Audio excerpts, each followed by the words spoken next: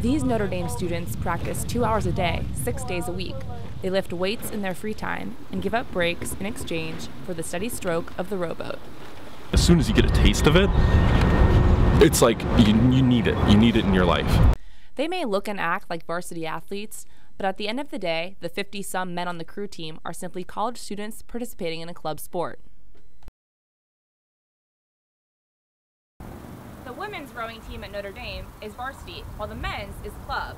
This is because of Title IX, an education act that requires the same number of scholarships be given to men and women. Schools with large football programs like Notre Dame tend to create women's varsity rowing teams to help balance out the scholarships. And with all the practice time comes an intimate knowledge of each other's style on the water. 20 hours a week for 4 years. Like, Tim and I have taken literally millions of strokes together. See how guys, push through at the end and where they kind of hit the breaking point, where they make their moves.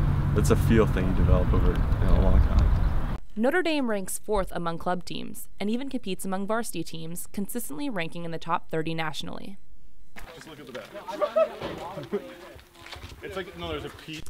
And one senior will continue to row after graduation when he moves to Oklahoma City to train for the national team. The ultimate goal really is to go to the Olympics and win a gold medal. But there's a lot of steps in between that. Stackhouse eventually will pursue a PhD in philosophy, but knows now is the time to see if he can achieve his goal. I need to go and see what this potential is, because if I don't, then I'm choosing to close off an opportunity in my life. Varsity or not, these athletes take their sport seriously. We're a club team, but that's something we talk about a lot. We treat ourselves like varsity athletes.